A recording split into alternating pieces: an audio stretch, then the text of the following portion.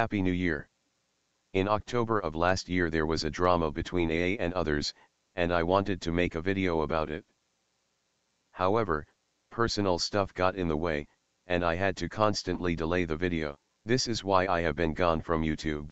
I understand that this video is very late, but I still wanted to give my take on the drama and think that what I have to say is important. Thank you. There has been a great controversy surrounding a video Academic Agent made about a certain fetish on the internet, which involves men licking the abs of women.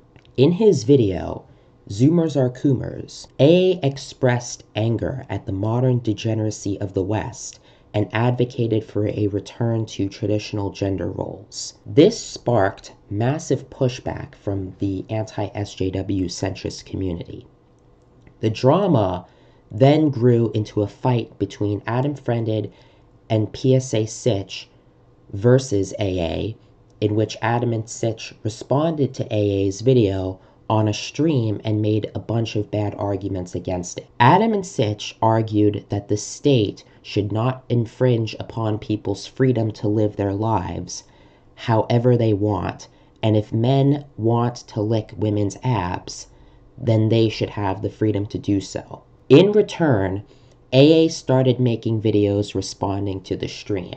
In light of the controversy, I tweeted the following, quote, "The thing with Friended, PSA Sitch, and Short Fat Otaku is that they all never question the value of freedom and liberty as a concept. They just take it for granted that liberty is good and authoritarianism is bad. We need to attack the idea of liberty itself." This triggered Sitch, and in his anger, he took a screenshot of my tweet and said, quote, "Academic Agent fans over here, unironically giving the evil Loki speech from the first Avengers movie," close quote. This caused a firestorm of rage from the centrist community on the internet. Adam even retweeted the Sitch tweet, and Actual Justice Warrior also retweeted Sitch. In this video, I want to double down on my tweet and talk about why Adam and Sitch are wrong about liberty. Before I even start, I will grant Adam and Sitch that my use of the word attack was the wrong word. I should have used a word like debunk or question, and I will accept as valid criticism that my use of the word attack may have caused Adam and Sitch to have an overly emotional reaction to my tweet. With that out of the way, I still stand by that tweet, and I want to explain why.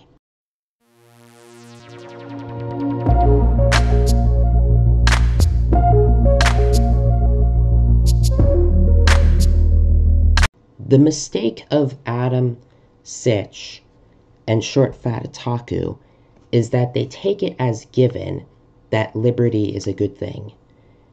They never think to stop and ask themselves why they value freedom and why freedom is so important. They just take it for granted that liberty is good and authoritarianism is bad. But I see no reason not to question this view. If Adam and Sitch were to subject the idea of liberty to philosophical examination, they would have to look at their first principles and the metaphysics of liberty. This is important because they implicitly believe that freedom is an absolute moral good, and authoritarianism is an absolute moral evil. They treat freedom as the ultimate goal. However, they never examine deeply what freedom actually is and its metaphysical implications. True freedom is a very radical thing, and it is very bad for anyone who gets it. Freedom is, in its most pure form, the freedom from any and all limitations on human action. It is complete lack of limitation of any type. Freedom is the absence of anything and everything that is preventing a person from doing what they want. Going into the molecular level, this includes not only the state, but also the physical world and form itself. Adam and Sitch may not understand this, but freedom is, at heart, the freedom from everything and anything that limits your options for acting in the world, and this includes reality itself. For Adam and Sitch to be totally free, they have to be unlimited in every possible way, and they cannot be any particular way. This is my first problem with the idea of liberty. In order for Adam, Sitch, and Short Fat Otaku to exist as humans, they have to give up some of their freedom. In order to have freedom, a person cannot have any physical, concrete existence at all. In order for Adam, Sitch, and Short Fat Otaku to be human, they cannot fly, live underwater, or other things humans cannot do. In order for Adam Friended to be a human, he has to give up the freedom to be a dog. In order for Sitch to be a human, he has to not be a cat. In order for Short Fat Otaku to be a human, he has to not be a fish. For a cat to be a cat, it cannot be a dog, human, bird, or anything other than a cat. This means that if you are born as something, then you are committed to the limits of the form. As a result, pure freedom means that you have zero form. If Adam and Sitch are trees, they have limits. If Adam and Sitch are dogs, they have limits. The only thing in the universe that has no limits is nothingness or emptiness. This, in my humble opinion, is a problem for anyone who thinks that respecting liberty is an absolute moral necessity. In order to even be in the world, Adam, Sitch, and Short Fat Otaku have to have limits on freedom. If we had a magic button that gave people absolute freedom, and PSA Sitch were to press the button, he would become nothing. What needs to be understood about freedom is that it would kill Sitch if he were to get it in the absolute form. In order for Sitch to be something, he has to give up some of his freedom. While Adam and Sitch may push back and say that they don't want total freedom of the kind that I am talking about, and say that I am attacking a strong man, this is a problem for anyone who values liberty as a first principle. If Adam and Sitch were gods, and they had their pro-liberty morality, then it would logically follow that they would want to create a world where nobody would ever have limits. But such a world would be a world without any form or physical concrete existence. If total freedom would result in non-existence, then in my opinion, freedom cannot be an absolute moral good. Adam and Sitch may not hold this view that we should want total freedom, and I will concede that this is a possibility. But total freedom is what you get when you follow classical liberal morality to its logical conclusion.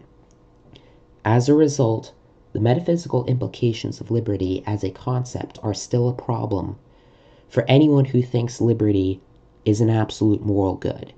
If you want something to exist, then you must be okay with limits on reality. So from this point on, everything that I will say will be within the limits of reality. The only question will be how much limits are we willing to have within our reality, which has limits.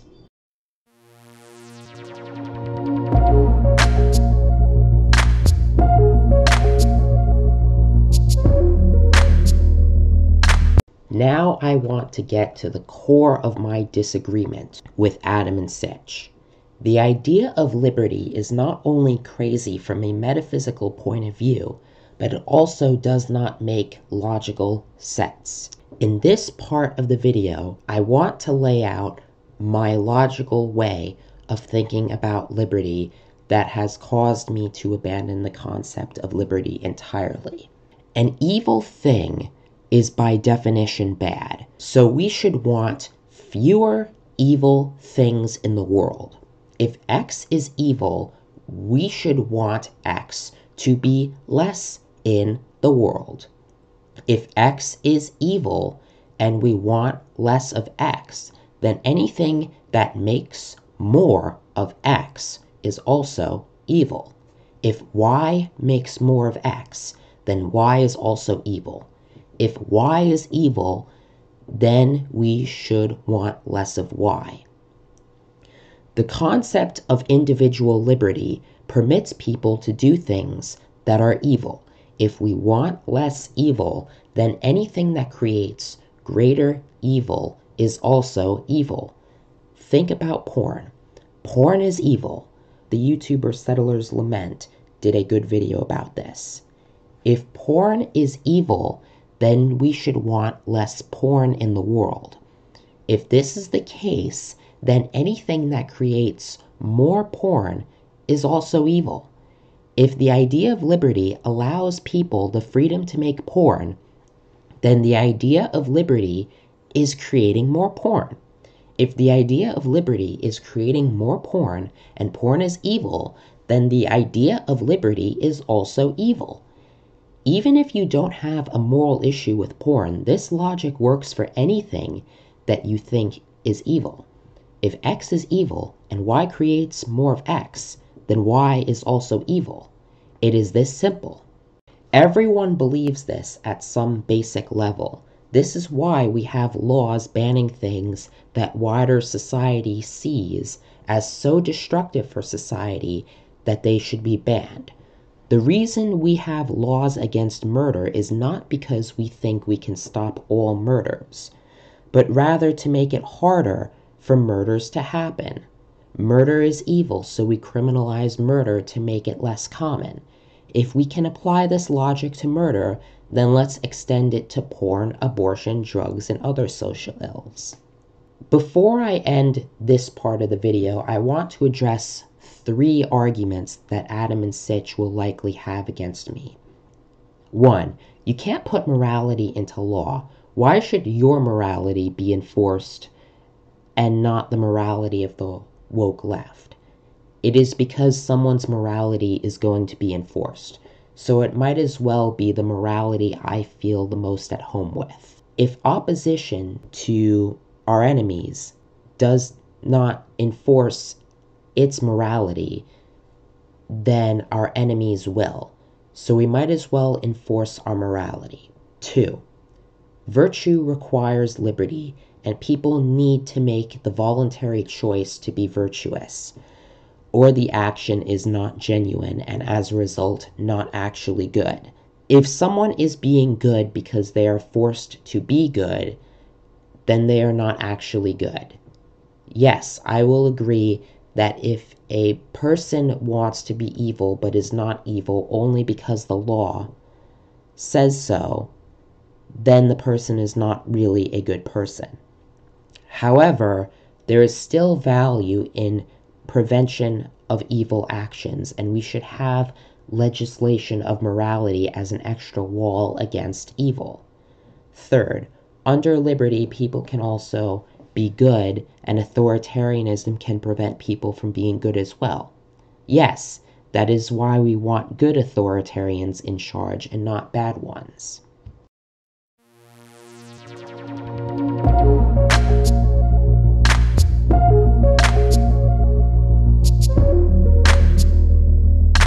The last argument I want to make is to highlight the danger of accelerating the idea of liberty. As I said before, liberty enables degeneracy, so we will get more of it the more liberty we have. Yet, where will the slippery slope of degeneracy take the Western world? That is the question we must answer. Think about it like this. As a society, we have destroyed a lot of our rules with regard to sex. We now have tolerance for many different types of sexual conduct that would have been unacceptable in the past. Never has the so-called, quote, LGBTQ+, close quote, community been so accepted in recorded history. In 2015, SCOTUS effectively legalized gay marriage, and now we have the push to normalize transgender people. If we look at what laws governing sexual conduct we have left, we see the following that I can think of. No animals, children, family members, or dead bodies, and all parties have to consent. These are basically the only laws governing sex we have not gotten rid of. So we must ask the question, if we believe in the ethical necessity of liberty and we have already decided to allow gays to get married in the name of greater liberty, why shouldn't we take it to the next step and the next step and the next? If gays have the right to get married and have sex with each other, then why can't a brother and sister get married and have a kid?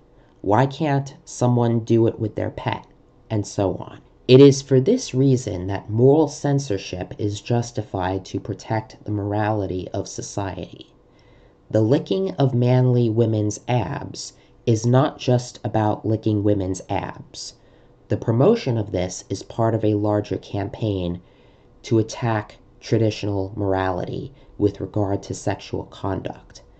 The licking of manly women's abs and other less bad forms of degeneracy is a Trojan horse for greater devils to come into the walls of the city. We have already gotten to the point where we have transgender children taking puberty blockers. We have already gotten to the point where we have drag queen children.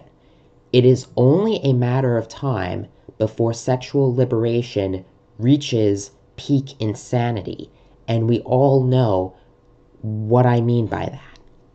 If we don't stop people from doing the transgender stuff, i.e., taking people's liberty away, then how do we stop this? And the world's getting kinder. Gen Z's gayer than Grindr. Learn to love, learn to vogue, face your fate. We'll convert your children. Someone's gotta teach them not to hate.